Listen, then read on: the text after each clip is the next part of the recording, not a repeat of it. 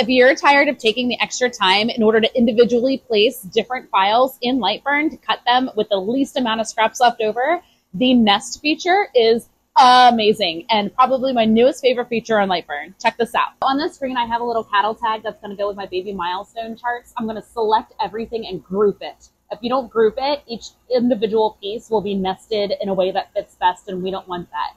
Now, I also want 5 of these, so on my Mac, I'm just going to hit Command D. There's 2, there's 3, 4, 5. Now, typically, I would spend time rearranging them and flipping them around in order to have them fit best within each other, also called nesting, but Lightburn Software has the capability to do that for me. Next up, I am going to create a box that I would like these to fit in. Now, this would be the measurements of the piece of wood or wherever you want them cut, acrylic, whatever material you're using. And that's where I'm going to want all of them to fit.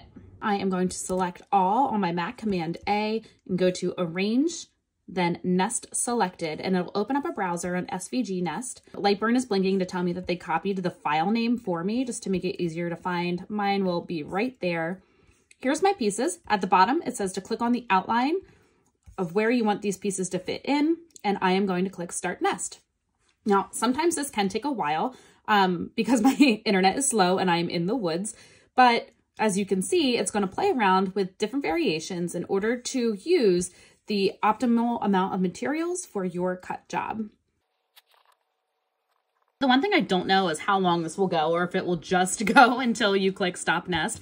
But this ideally looked like what I was picturing to use the optimal space. So I'm going to go ahead and click Stop Nest. And then right next to it, the button right here, Download SVG, will allow me to download it. I'll open it up into that folder. Rather than reopen the file, which I know you should typically do to preserve the sizing, I am just going to drag and drop. There's my file, all nested.